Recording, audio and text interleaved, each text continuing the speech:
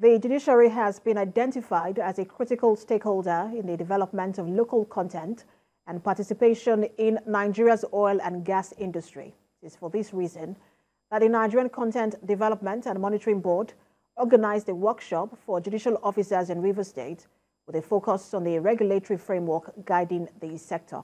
Senior correspondent Uchokoro reports. All functions of the Nigerian Content Development and Monitoring Board revolve around improving local participation in the oil and gas industry.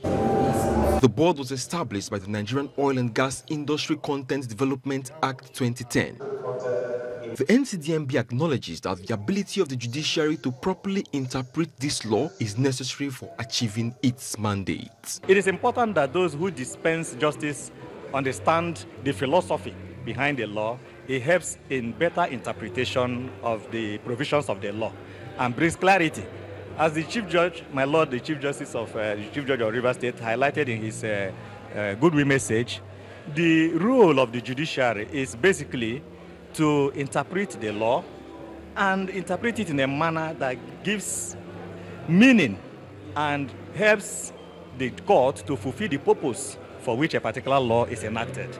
So it is through this type of engagement that proper understanding of the very essence of the law is brought home. This is a capacity building workshop for members of the bar and bench in Rivers State.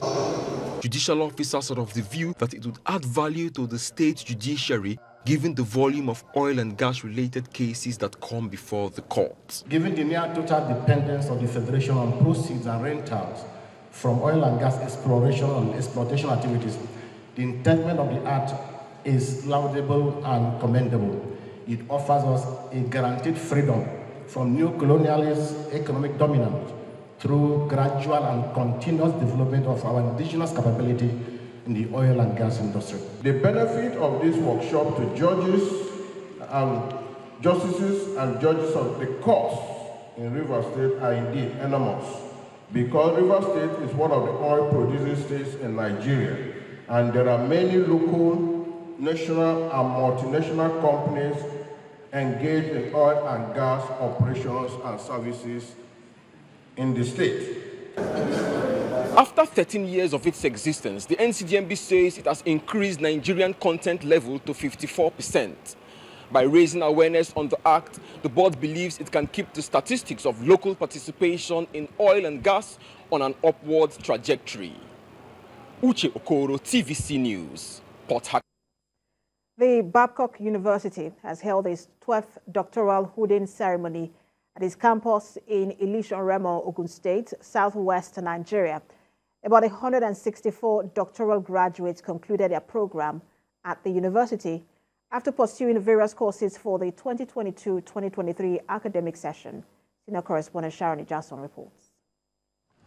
The management of Babcock University Ilishan-Remo in Ogun State staged the hooding ceremony for 164 doctoral graduates who are expected to make impact on the society based on the research, thesis, and studies. Olutayo Shokunbi presented the 164 candidates to the Vice Chancellor and President of the University, Professor Tayo Ademola, the school management, and the public in 12 batches. You will be inducted into a society of scholars with curiosity in learning and researching, as well as the potential to be a game changer in any society you find yourself. In his address, the Secretary to Ogun State Government, who represented Governor Dapo Abiodun at the event, implored them to look beyond academic achievements and lead meaningful lives through entrepreneurship. It would be nice to look at you guys 5-10 years down the line and let us see how many of you can say, look, I have at least one person that I'm employing to come and understudy me. Remember, your brilliance extends beyond your academic achievements. It lies in your ability to lead meaningful and fulfilling lives.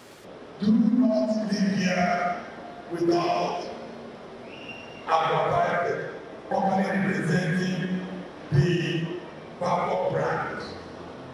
Very institution, an institution that will know when you graduate from the day you join. In his valedictory speech presented by Christian Asonye on behalf of the other doctorate graduates of the 2022-2023 academic session, they expressed readiness to make a difference in the society. The present socio-economic situation of our country presents challenges that are in no small measure require citadels of higher learning to develop human capital with appropriate disposition for selfless service. The upper echelons of any organization determines the fate of that organization, specifically in terms of the education, in terms of the culture of the organization. These are things that result as thrown up. Undergraduates and postgraduate students of the institution who have completed their courses are expected to be conferred with various degrees at the convocation ceremony at the weekend. Sharon Jackson, TVC News.